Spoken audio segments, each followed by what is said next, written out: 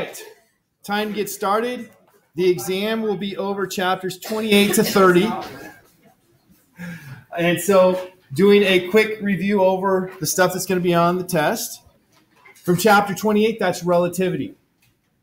Relativity, what are the things that are really important to know? Well, understand those postulates of relativity. That is, that the laws of physics are the same in all inertial reference frames. That's a postulate. It's not like a proven. It's a beginning point for relativity. And then the second one, the speed of light in vacuum is the same in all inertial reference frames. And from just those two ideas, all of the relativity stuff that we did is derived. Now, there is more. We only did special relativity. General relativity, talking about how mass deforms the space-time continuum, and you can't distinguish between gravity and acceleration. That's not something we studied. So everything just came out of those two things. So you should think about, be able to understand ideas of like why Einstein posited that you have to have times passing at different rates in different reference frames. And then, of course, once you have times passing at different rates, you're going to have lengths changing as well. So you should be able to understand and look at a situation, be able to apply those ideas about why we have to have this relativity. And then, of course, be able to apply the time dilation equation and the length contraction equation, which means you have to be able to identify what's the proper frame for time and what's the proper frame for distance. The two aren't the same, right? So proper frame for time is the reference point in which the events are occurring in the same location with respect to the clock. So basically the clock is at rest and the events are in the same place, or, that's how we measure the proper time. The proper distance is where the 2 points separate. And even if you don't have, oftentimes we have holding a meter stick. Well, what if they're not holding a meter stick? What if it's, just the distance between two planets? Just pretend it's a meter stick. And then the reference frame where that meter stick is not moving is the one that's going to measure the proper length. What direction does length contraction occur in? The direction parallel to motion. So if I have the meter stick traveling like this, it's still going to be 1 meter long. It's just the width changed. If it's traveling like this, what's going to happen? The height's going to stay the same, but the distance out this way gets smaller. So it's like this now. So it'll be shorter and at a different angle.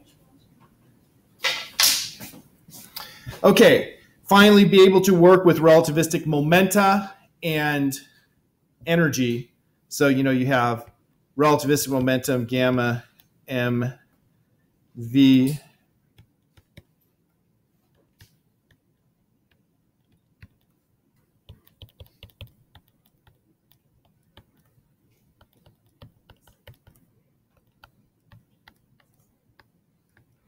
So you have your relativistic equations.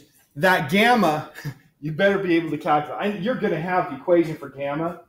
But if you look at the gamma and you're scratching your head, you need to spend some more time just familiarizing yourself with these equations and how they work. Because the gamma needs to be something that's like second nature to you.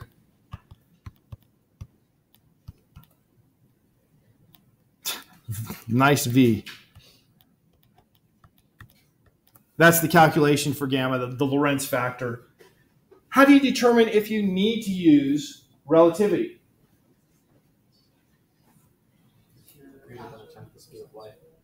Okay, if it's greater than about 1/10 the speed of light. So if it's going faster than about 0.1 c, then you need to use relativity. In terms of energy, I spent at least 5 minutes trying to remember the word correspondence, which fortunately just came into my head 30 seconds ago. I couldn't think of it all that time. I gave up looking on the internet because when you can't remember what the word is you're looking for. Now that I've said correspondence, hopefully it'll stay in my head. We have the correspondence principle says that the relativistic calculations need to be the same as the classical physics calculations in the area of overlap. So the area of overlap is when the speed's less than about the 10th speed of light. So since they're going to give you the same results, you don't use relativistic calculations in that range. Why? Yeah, because they're more complicated. Do the easy ones, right? Don't waste your time. But we did show that at low speed, wow, it's like writing is a skill I lost.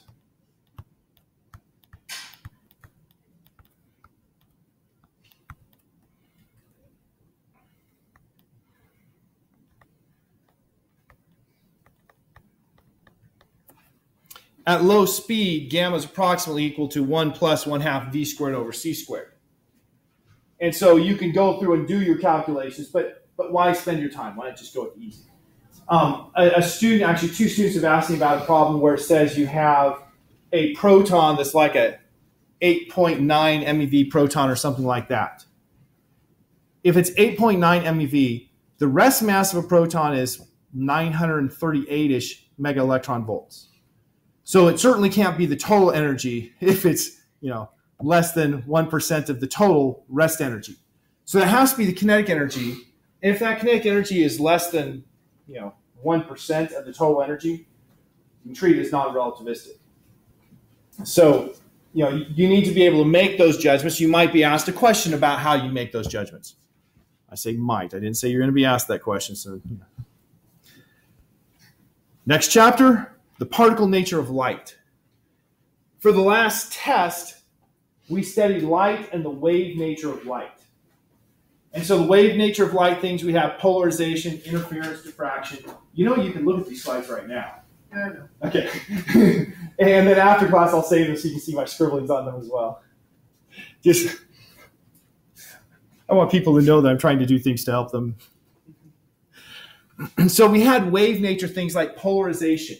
Polarization was something that can only occur with a transverse wave because you're selecting a certain orientation for the transverse wave, right? That's not a particle behavior at all.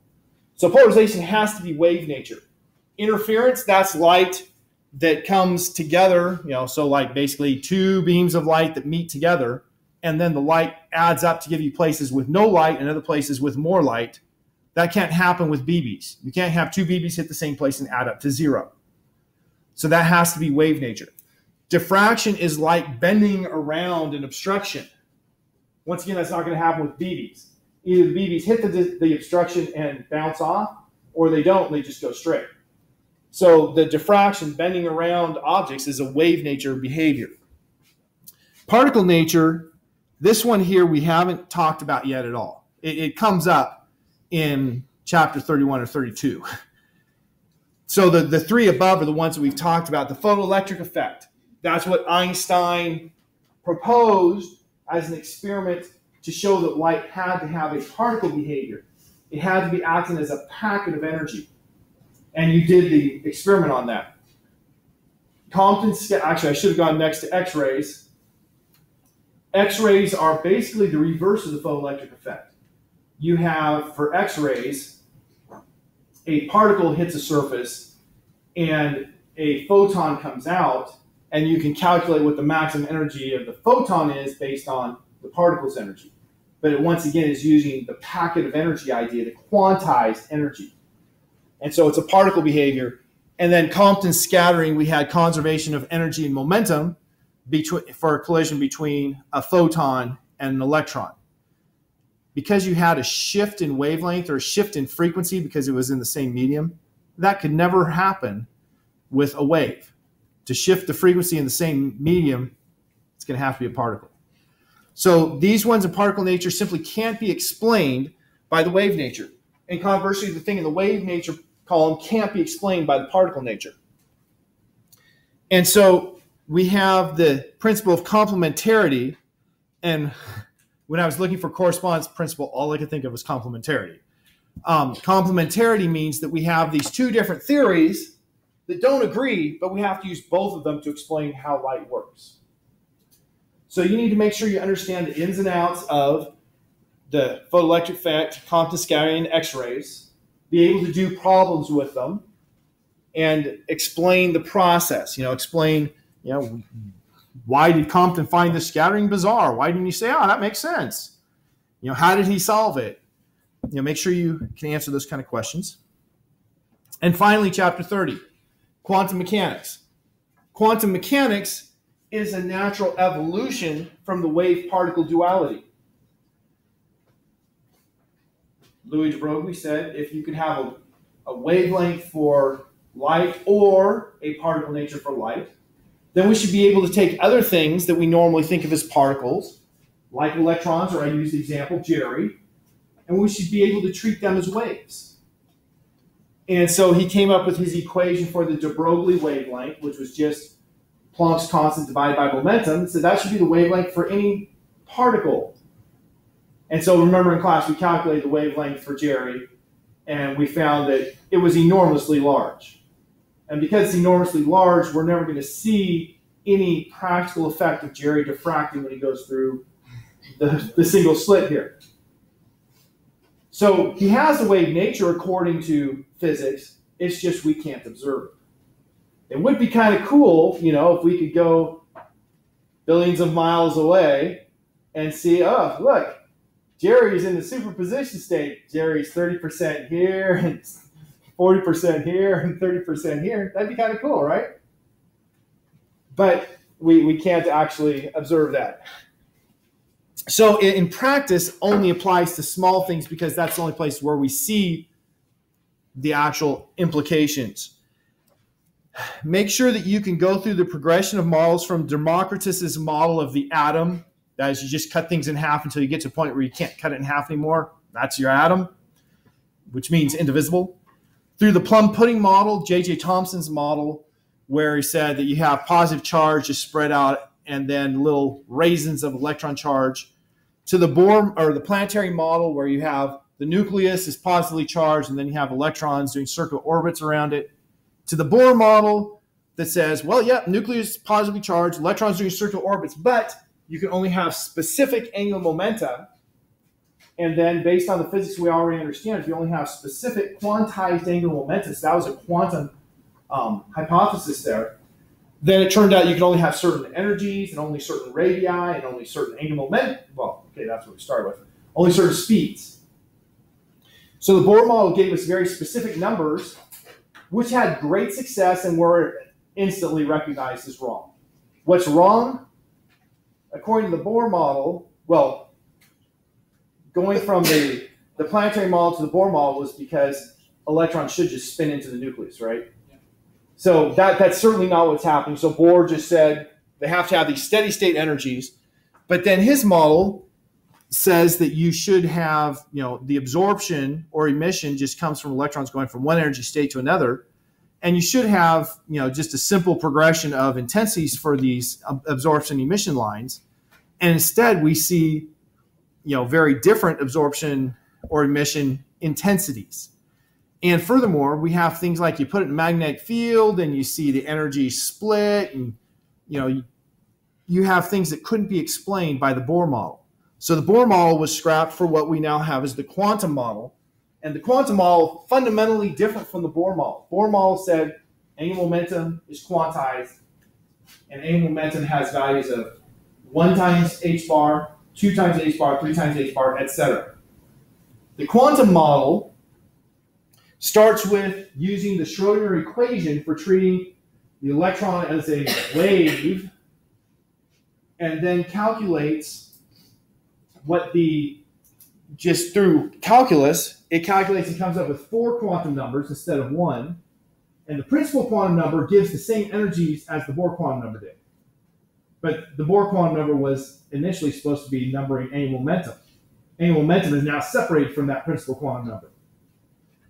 Based on the principal quantum number, you can have anywhere from 0 up to 1 minus n for the angular momentum, and then the total angular momentum is not an integer times h bar. It's the square root of an integer times that same integer plus 1. So it's non-integer multiples of h bar. But the orientation is integer multiples of h bar. Remember the m sub l's? And so it's a lot more complicated. Make sure you know what each one of the quantum numbers are. 4 quantum numbers necessary to describe an atom: n, l, m sub l, and m sub z, or m sub z, m sub s. Know what each one's name is, what it means, what information it gives you. And of course, the relationships like if n equals 3, what values can L have? 0, 1, or 2, right? You need to have that in your head. You're not going to have the conditions like that on the test. You will have equations like E sub n is equal to E0 z squared over n squared, right? You'll have equations like that. You need to know how to use them. The E0 is minus 13.6 electron volts. And things like angular momentum is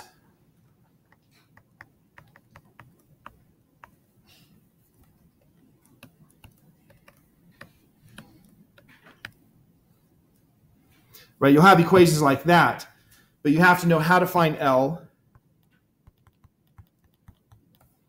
and then how to find M sub L. So let us suppose, to make life easy, that L was 1. What could M sub L values be? -1, 0, and 1, which means you have 3 different LZ amounts, 3 different orientations with the same total angular momentum. And then finally, the M sub S's. What values can M sub S have? Always plus or minus 1/2. And so the angular momentum due to the spin is calculated exactly the same equation here. And the orientation is calculated the same equation. So you have the total angular momentum for the spin is always square root of 3/4 or square root of 3 divided by unsquare root of 2 h bar. And then you have the z orientation is going to be, and I have to think this, 1/2 h bar. I have to think it through. 1/2 h bar minus 1/2 h bar. It's a hard calculation. So make sure you know how those work and you understand why we have the Pauli exclusion principle and why we have Hundt's rule. So let's just go through those really quickly. Start with Hundt's rule. Hundt's rule is the rule that says that when you put the electrons into, let's say, a p orbital, what does it mean if it's a p orbital? L equals 1, right. S, P, D, F, G, H, J, K. Those are simply going in order. L equals 0, 1, 2, 3, 4, 5, 6, 7. So if it's a p orbital, that's L equals 1. And if you're putting the first electron into the p orbital, we just put it spin up. How's the second electron into a p orbital go? It's going to be spin up as well. So you have going into M sub L equals -1, 0, and 1. And so the first one goes into one of those, second one goes into a different M sub L, so it's the same spin, so it's a line. Why does it go the same spin, a line? Lower potential energy. That's the key. That's the whole reason behind Hundt's rule, lower potential energy. Pauli exclusion principle. You can't have 2 electrons in an atom with the same set of quantum numbers. Why? It's something I told you. It's not something we worked out the math for. The wave function collapses to 0 if you have two indistinguishable fermions with the same quantum numbers. Now, if they're bosons, it doesn't. So bosons, you don't have the Pauli exclusion principle, but fermions you do. Photons are an example of a boson. Photons can all be in the same energy state. But electrons, each one has to have a different set of quantum numbers. Okay, so those are the broad topics that will be on the test tomorrow. Any questions before I go on to lecturing new material? Mac.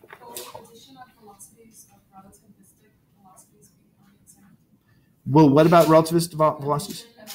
Yeah. Oh, yes. Did I not say it? I had it written here.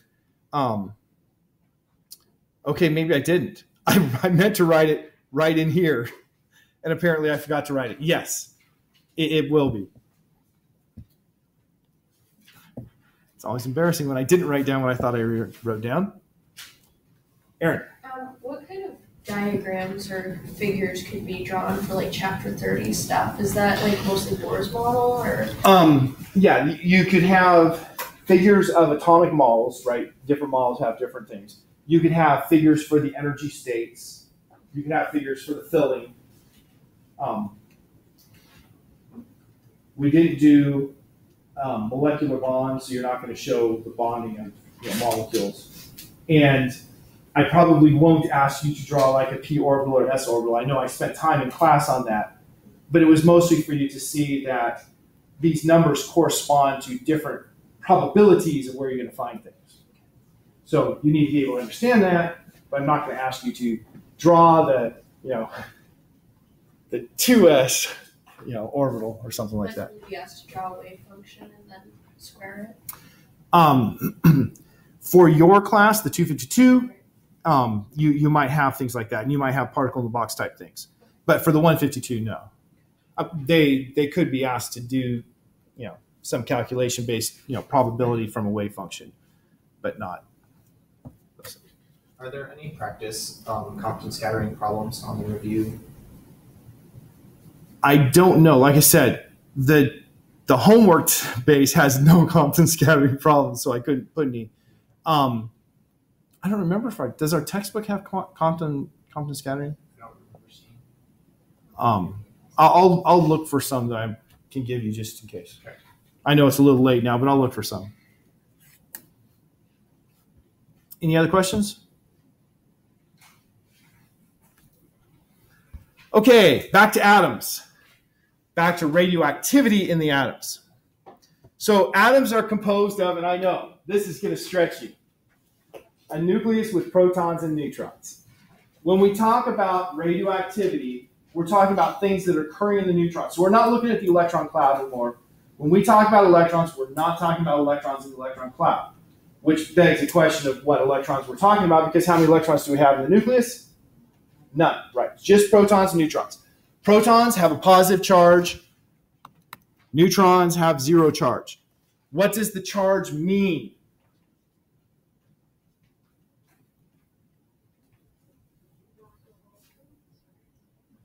None. I'm looking more fundamental than that. What does it mean for anything to have a charge? An electric charge. It means that it interacts via the electric force. We have charges for our forces. So we have the electric charge. The neutron has zero electric charge, which means it does not interact with electric force. It's a key aspect. Protons have a positive electric charge. They do interact with electric force. We also have gravitational force. What's the charge for gravitational force? Mass. So things with mass are going to interact via the gravitational force. Magnetism, electricity and magnetism are tightly aligned, but we see that with nuclear physics, we have a magnetic moment, aka the spin, and things that have a magnetic moment are going to interact via magnetic force. So the neutron does have a magnetic moment. It does have a spin. So it's going to be affected by a magnet, but not by charge. Well, it turns out that the protons and neutrons have other charges. We have two more forces that were identified. We'll see Enrico Fermi's name come up with one of these. The two additional forces are called the strong and weak nuclear forces. The strong and weak nuclear forces are forces that occur between things that are, things are made of quarks. We have the strong nuclear force and the weak nuclear force. And so we have charges for those, things like up charge, down charge. We have baryon numbers. The baryon number is a measurement of the total number of quarks, really. You have a quark is plus a third, an antiquark is minus a third. So these have additional charges that will deal with additional forces. And here's something really unique. The force between proton and neutron is attractive. So protons are attracted to protons are attracted to neutrons, neutrons are attracted to neutrons due to these additional forces. So that's what holds the nucleus together, is these additional forces. Because, of course, if it was just electricity, the protons would be pushing away, the nucleus wouldn't stay together. The neutrons, yeah, they would have a very, very, very weak gravitational force pulling together. Very weak. Wouldn't do much unless you have something large like, let's say, a neutron star. But we have the additional forces. Here is a diagram that's roughly on the graph at the back of the table as well, that shows the isotopes that occur. The different isotopes are just different nuclei. If you have two isotopes of the same element, that means they have the same number of protons, different number of neutrons. But we just call this, yeah, here it says nuclei to be clear. So the stable nuclei are shown with whatever color is inside my blue piece there. Somebody want to give it a name? Tan, okay. So with stable, the stable ones are shown in tan, and then the unstable ones are shown, I'm going to go with red. I thought I had made this picture so it was complete, but it's obviously not. So on this axis, you have the number of neutrons. On this axis, you have the number of protons. And so that straight line there, the dashed line, is what you would get if you had the same number of protons as you have neutrons. And what you see is down at the low end, things like oxygen, it has the same number of protons as neutrons for its stable configuration of oxygen 16. Carbon 12, same number of protons as neutrons. Nitrogen 14. Right? The ones we normally think of as the dominant isotopes there have the same number of protons and neutrons. But if you go to larger nuclei, ones with more numbers of protons, the number of neutrons increases. So you get out to something like uranium. Uranium has 92 protons, and it has 238 minus 92, would you believe? What is that? 140.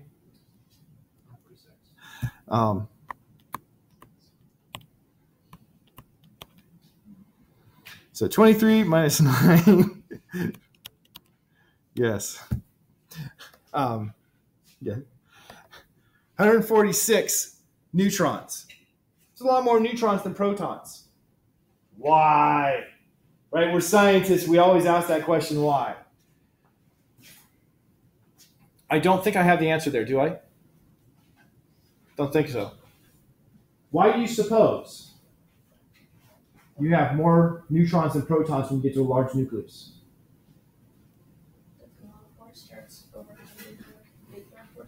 Okay, the proton force, that is the electric force, is trying to push things apart. And then you have the nuclear forces that are trying to hold them together. But the nuclear forces are short-range forces. So think about you with your neighbors. The nuclear force that's holding you together would only affect the person sitting next to you. So for instance, if I'm looking at Katie has Isaac that's, she's being bound to on one side, and Hannah that she's being bound to on the other.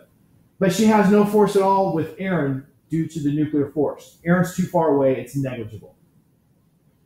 But the electric force is a much longer range force. It acts over longer range. So for instance, we can have a force that's holding Isaac and let's say that all of them are positively charged.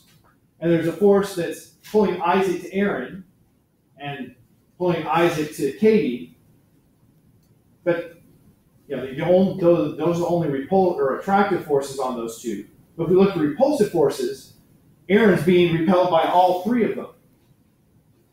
And so net repulsion is going to be bigger if you have enough repulsion and not enough attractive things.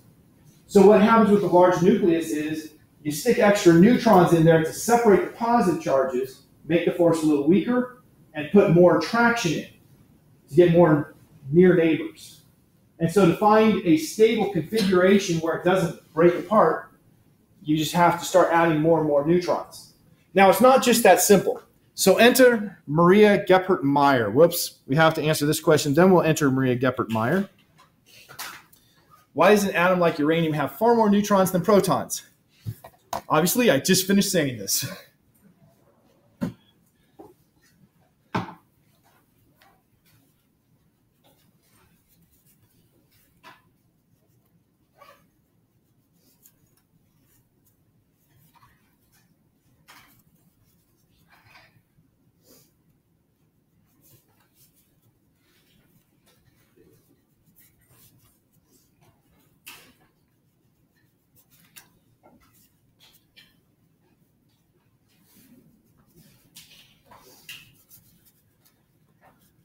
Okay. Getting there, Jerry? Yeah. Okay. All right. We had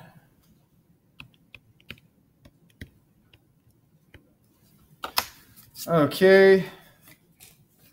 Carrie, what I just finished saying. Hey, Why? you're saying. It is what I said. Why do we need more neutrons to counter the electrostatic repulsion? Because neutrons have the nuclear force that's different from the electric force, and they don't feel the electric force and get affected by it. Okay, what the key difference between the two forces, right? The protons are going to be a repulsive electric force. Any proton or neutron is going to be attracted, but it's the range. The neutron force, the force that is attracted between protons and or neutrons is a short range force. And so by putting in more neutrons, we can spread out the repulsive things, giving us a weaker repulsion and increase the attractive things. Okay, now Maria Geppert-Meyer. Maria Geppert-Meyer, this is where I become, social justice warrior in class. She was a physicist, but so was her husband. And because her husband was a physicist, they had anti-nepotism rules. Now, these days, you probably have heard of anti-nepotism rules, right? What context do you hear about it? The president. Because the president has his family members working in the White House, and there's questions about, is that following anti-nepotism rules of you can't hire family, or is it not? Well, back in the day, they had at the university anti-nepotism rules that said that if one of the spouses is a full-time employee, the other one can't be. And of course, how did that get enacted? Pretty much universally, the male got full salary and the female didn't. So it's not purely a misogynistic one because it applied to families and one of them would get full pay. And if you were a female and you were married to somebody working there, you'd get full pay. But it wasn't until the very end of her career that she ever got full pay. But she did groundbreaking research. One of the things that she hypothesized was that the nucleus must have some kind of structure similar to what we see in the structure of the electrons, where we have the quantum numbers, the principal quantum number, and so on. And so you must have shells, energy shells, just like we have energy shells in the periodic table. And so you have these shells would apply to protons and to neutrons and to the sum of protons and neutrons. And so we know that with electrons, for our first shell, how many electrons can we put in? 2. And there's extra stability if you have a completed shell. And so she hypothesized that 2 protons would be a complete shell, 2 neutrons would be a complete shell. And so if you have an atom that has 2 protons and 2 neutrons, that should be super, super stable, right? Because you have complete shell of protons and complete shell of neutrons. And that's, of course, what the helium nucleus is.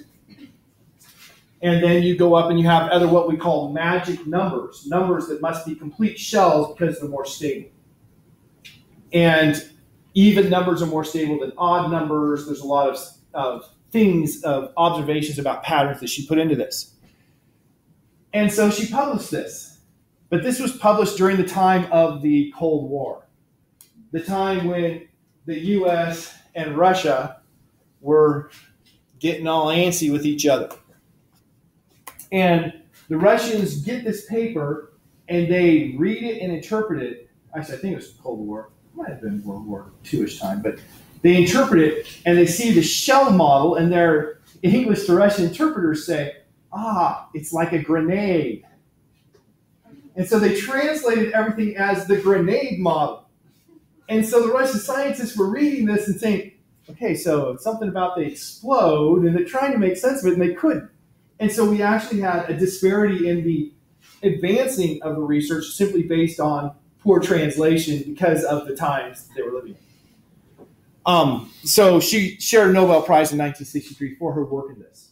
Now, obviously, this is not a social class, but even in our own church, when I was a child, there was a lawsuit against the Seventh-day Adventist Church by Mary Kay, I can't remember her last name. She wrote lots of books.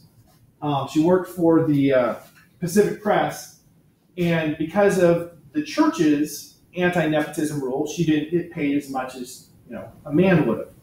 Well, I think it was anti-nepotism again. If she had been not married to a man who worked for the church, she would have gotten paid more.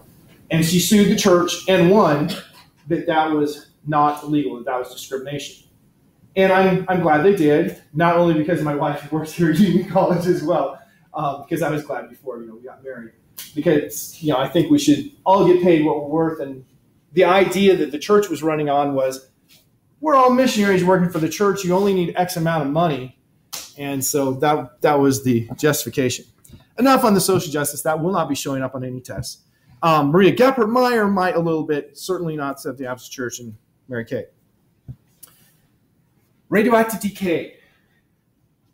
So radioactive decay is something going from a less stable nucleus to a more stable nucleus. Remember, everything today is about nuclei. And so here I have the decay sequence for uranium-238. Uranium-238 has a very long half-life. There are two naturally occurring isotopes, uranium-238 and 235. Uranium-235, though, has a much shorter half-life. And thus, with a much shorter half-life, how much remains? Yeah, virtually none.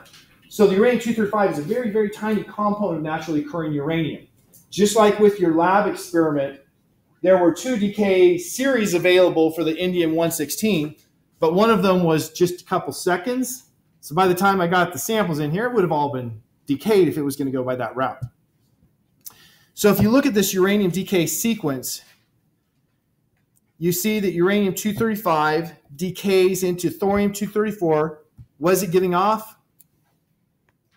An alpha decay. Alphas are helium nuclei. Based on what we learned from Maria Geppert-Meyer, what would be significant about the helium nuclei? Yeah, it's stable. It's a really stable chunk that can come out of that nucleus. So you go from uranium-238 to thorium-234. But then notice the half-life here. 4.5 billion years. Very long time. What happens to thorium-234? It gives off a beta decay that has a half-life of only 24 days. How much thorium-234 do you expect to find in naturally occurring uranium rock? Essentially none, because it takes a very long time, in perspective, for the uranium to decay into thorium, but then thorium almost instantly moves on. That beta decay, what is a beta particle? It's an electron.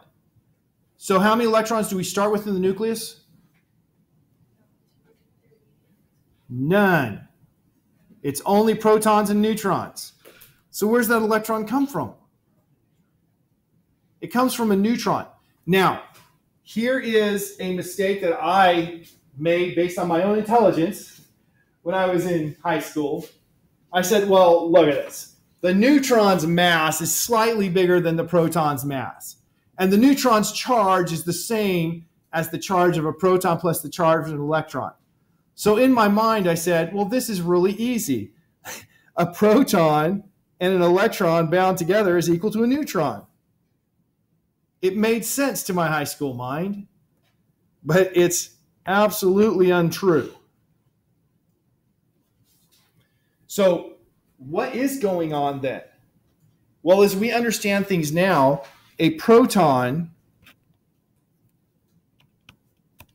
is made up of 3 quarks. It's an up, up, down. So it's not a fundamental particle. It's not elementary. You can break it into smaller pieces. And a neutron is likewise not elementary. It's an up, down, down. And so to go from a neutron to a proton, what had to happen? I had to have a down convert to an up. Now, the downs can't just magically convert to an ups. You have to have an interaction that's going to have a down meets an anti-down. Antimatter is just like normal matter, except it has opposite charge. There's a couple other opposites to it, but basically opposite charge. And when it meets, it can completely annihilate and turn all of its mass into energy. The most commonly talked about antiparticle is the anti-electron, so commonly named that we, or commonly used that we give it a name, the positron. A positron is an anti-electron. Exactly the same mass as an electron, exactly the same any momentum options and spin and whatnot. But it's positive charge, and if an electron and a positron meet, well, they can actually bond together and go like this. But if they actually meet, they will convert all of their mass into energy. And they'll create photons. So you have the same thing. If I have an anti-down meet the down, they can annihilate and release a lot of energy. And then from that energy, they could create a pair. Remember, I had pair production I talked about in the review. Create a pair, and if it creates an up and an anti-up, then that up can make it into a proton. So that's what's actually going on. And we have Feynman diagrams where you have U, U, D, and then you have, the anti-up comes along and goes, and those disappear and make, I didn't come prepared to draw a Feynman diagram of this process. But what's the key? It's not an electron that was in the nucleus in any way, shape, or form. It was an electron that was created in the process of annihilating a down, creating an up. So that's what's going on with that beta decay. It's suddenly a lot more complicated when you realize there's no electron in there to break free. And then it goes through another beta decay to become uranium-234.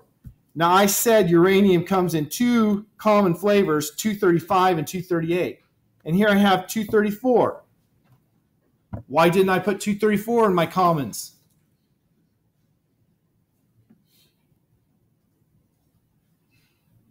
You have the information on the screen. Short half-life. Now, 250,000 years, that's not short. But compared to 4.5 billion years, it is. And so there's virtually none of that. And then it keeps going. Each one of these decays occurs because it's moving to a more stable nucleus. If it's moving to a more stable nucleus, that means it's giving off energy. So each one of these processes is giving off energy.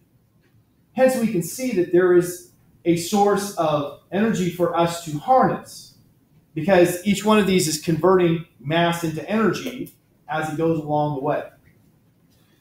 So now let's get to Enrico Fermi. Watch, we'll have another clicker question and then Enrico Fermi. Well, no, first we have the picture of the alpha decay, then Enrico Fermi. Alpha decay has the parent is whatever you start with.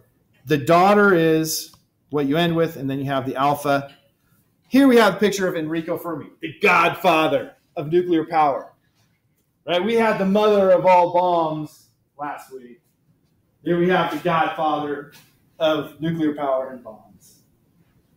So Enrico Fermi, he worked up at University of Chicago, and he was working on nuclear physics. He's the person who discovered or who identified the weak nuclear force, one of the two forces that works between the things inside the nucleus. And you can tell he's important because we have things like fermions. Give me an example of a fermion. Electron. Okay, the electron. Could have also said a proton, could have said a neutron. They're all fermions. He is the one who they're named after because he's the one who did the math on their wave functions and their statistics. He also has, well, the Fermi lab is named after him clearly. He is the person who made the first nuclear pile, the first essentially nuclear reactor. He made it up there in a racquetball court, or was below the racquetball courts at the University of Illinois, or not, University of Chicago. The Fermi is used as a distance, a femtometer. Femto means 10 to the minus 15. So femtometer is 10 to the minus 15 meters. It's also called a Fermi. And notice FM for femtometer or FM for Fermi. It works because the size of the nucleus is on the order of a Fermi. So he has a unit named after him. It didn't have to be named after him. Femtometer would have worked fine, but it was an honor. And there is an element fermium named after him. Obviously, he was important. He got a Nobel Prize for that, which means a lot of money. But I want to focus on that chain reaction. We'll end today by talking about nuclear power. So, nuclear power. We have two kinds of nuclear power, fission and fusion. Fission occurs by breaking big things into smaller things. Fusion occurs by taking small things and combining them together to make something bigger. Now, you might think, how can it work both ways? It works both ways because the most stable nuclei are there between iron and nickel. Those are the most stable nuclei. That means you have the smallest mass per nucleon in iron and nickel. Anything else has more mass per nucleon, which means it has more rest energy per nucleon than those do. So if you have things smaller than iron, you can release energy by making them smash together and stick together. So if we take something like a hydrogen atom, hydrogen atoms, they're not bonded to anything, right, in the nucleus? So they have the maximum amount of mass you can have for a proton. Well, if you make 4 hydrogens somehow combined with a couple of beta decays involved to form a helium nucleus, now you have the stable 2 protons and the stable 2 neutrons. That stable means that it actually gave up a fair amount of energy falling into a lower potential entry state, releasing the additional mass as energy. And so you release a huge amount of energy by combining those 4 protons to make helium. So that's fusion. That's what's occurring in the sun, which oddly enough I lectured about just before this class. The other side of the coin is fission. If you take something that's a really large nucleus, you can break it into smaller pieces that are more stable. And so that's what Enrico Fermi worked on. So I got these pictures from the same website. This one here has attribution. And so I left the other one, but I realized that's attribution because it wasn't made by the people who made that website. Oh, well. Here's a typical nuclear fission reaction. You start with uranium-235. You might want to stop me right there. Because what did I say about uranium-238 versus uranium-235? Yeah, 235 is super rare. And here I'm starting with uranium-235. It's a fact. If you're going to make a nuclear bomb with uranium, you're probably going to use uranium-235, which means that you have to find a way to take the naturally occurring uranium and separate out the 99% or so that's uranium-238 from the uranium-235. And so I worked up there at Battelle Pacific Northwest Laboratories, where they did that, where they had centrifuges and they would take uranium and they would create a uranium sulfide compound that was kind of liquid, a slurry, and then they would centrifuge it, and the uranium-238, because it has 3 more neutrons, would be on the outside after the centrifuge, the uranium-235 on the inside. So then they scrape the inside, and that's enriched with higher uranium-235. So that uranium-235, if you hit it with the neutron, and the neutron is absorbed. So this is assuming the neutron gets absorbed. Then it forms this uranium-236. You know what that little star means? It's unstable. It doesn't exist really. It exists for a moment, and then it breaks up. And it breaks up. There's multiple avenues by which it can break up. It doesn't have to break up into what I've shown here. But this is one of the common ways that it breaks up. Barium-141 and krypton-92. Plus 3 neutrons. Now there's a key here. How many neutrons did it take to start this? 1. How many does it end up with? 3. So that means each reaction can go on to cause 3 more reactions. So if you can make this go, the reaction rate's going to triple over the time that it takes for one reaction to occur. So if the reaction rate triples every time it takes a reaction to occur, the reaction rate is going to be approaching infinity in no time flat. So basically, you're going to make all of your uranium-235 break up in virtually no time. When you release a large amount of energy in a very short amount of time, we call it a bomb. So how do we make this actually occur?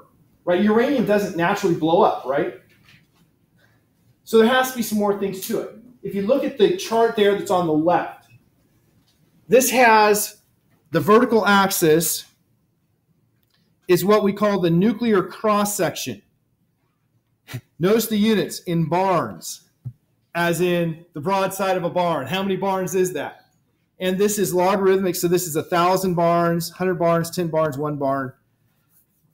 The barns is telling us about the likelihood of the neutron being absorbed. So the bigger the cross-section, the more likely it is to be absorbed. Now, if you look at this, you'll see this here is uranium-235.